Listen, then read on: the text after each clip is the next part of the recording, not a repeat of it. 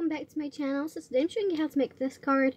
So I'm going to be taking my standard 6x4 inch card base and then the Fred Bear Hits the Beach. Unfortunately I couldn't link it in my description just because it was being discontinued on all the websites that I purchased from. So I'm just working out my placement and stuff of where I want everything to go. Now I didn't know whether or not I wanted to do like the sea coming in from an angle and then the beach like I have previously, or to do something different. So I ended up changing my mind, so you'll see me like erase that line and figure something else out. I also went around the edges of the card and measured 1.5 inches, so I have this white border. So I'm trying to like get myself used to having a bit more white on my cards, just because, like, you know, it's not something I personally like. I know, like, I see clean and simple cards being made all the time, and it's not something I'm good at doing, just because of, like, I don't know, it's something in my head just like doesn't want to register it and doesn't like it when I do it, but when somebody else does it, it's totally fine. So yeah, anyways, I've masked off that using some Crafter's Companion low tack tape. Now I have a love-hate relationship with that tape. So my normal tape that I use is the low tack tape by Hunky Dory, but it does get quite expensive, so I found Crafter's Companion a while back and I've just never really done it because the first time I used it, it did pull up my card and I don't want that. I mean, it did do it again on this card, just not as bad, so I really just don't understand what the difference was.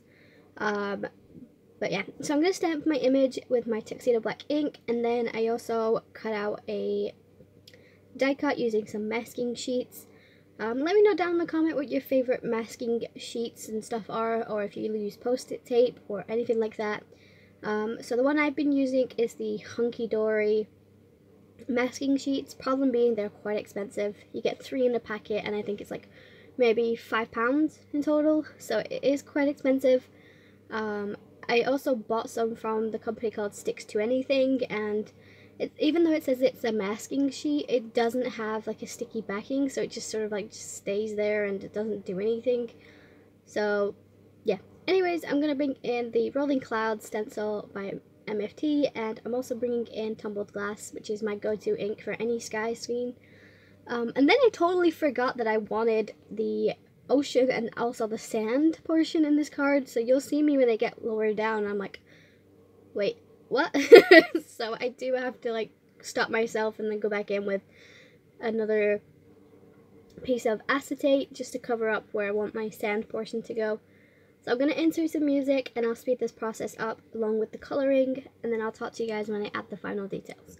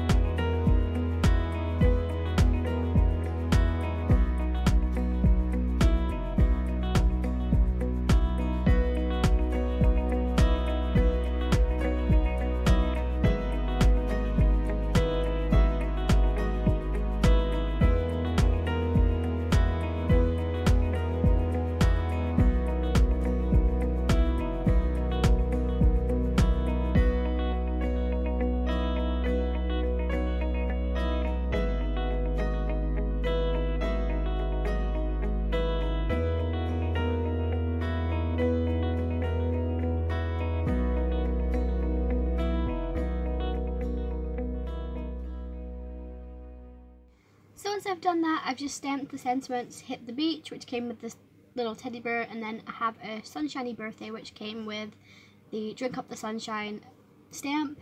I've also added some birds from the Lighthouse stamp by Waffle Flower. I also added some stickles into the background, which is True Blue, and then some blue sky pearls from Pretty Pink Posh. And that's pretty much all I did for the video, guys, so I hope you guys enjoyed it. If you did, make sure you like and subscribe. Head over to my Instagram and follow me over there. And until my next video, guys, stay safe, happy crafting. Also, if you want to do a collaboration with me for anything, go over to my Instagram and message me through there. Bye, guys.